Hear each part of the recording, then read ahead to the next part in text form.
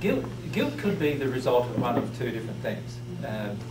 Firstly, guilt can be guilt that is not ours. In other words, it's somebody has impressed it upon us, usually our parents. And if that's the case, then all we need to do is recognise a truth about the guilt, and the guilt will actually leave us. If the guilt is ours, then usually it relates to the law of compensation that I was talking to last night, where we have done some things that have damaged other people.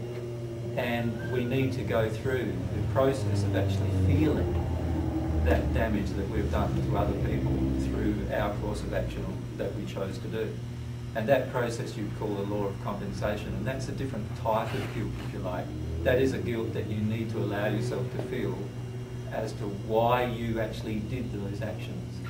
So let's say, in the first instance, let's say my mother felt guilty all of her life, and whenever there was a sexual conversation or anything sexually discussed, so in other words, she had sexual guilt, let's say. From a very young age, then I will feel guilty about sexual matters. Now, it's not really my guilt, it's really my mother's, and it's something that she has impressed upon me. And so in that case, all I need to do is see the truth is that firstly, it's my mother's guilt that I'm actually trying to feel, and secondly, it's not an emotion that's necessary, because it's not true. You know, there's no problems with sexuality from God's perspective, because God created sexuality. So just because your mum had that viewpoint and pressed that onto you emotionally, it doesn't mean it was true. Once you accept those truths emotionally, then usually the feeling of guilt leaves you. In the second case, if I have done things to harm somebody else, so let's say in the case of sexual guilt, let's say I was a man in a relationship and I cheated on my partner. Now, that's a totally different situation, because that is a situation where guilt is going to help me trigger the underlying emotion as to why I actually took the action of cheating on my partner. And guilt is a way for us to actually access that underlying emotion. Guilt in both cases is not really an emotion.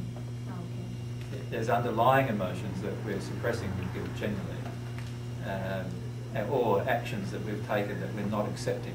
So fully accepting emotionally. Seems more complicated. It is more complicated. For yourself, you mean? Or so can you describe the guilt you're feeling? Well, first of all, I have trouble to recognize why do I feel guilt, like because it's my mom or because I did something to somebody. So I have big trouble in this recognition. It's really like I just feel guilty, but I don't know why.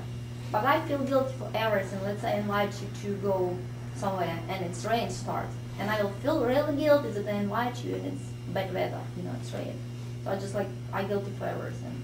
Can you see that guilt is a fear in your case then? It's actually fear. That people will not accept me? There's that. There's also guilt, a fear that you'll be judged by the actions you took. Yes, can be. Yeah. So it's underlying feelings.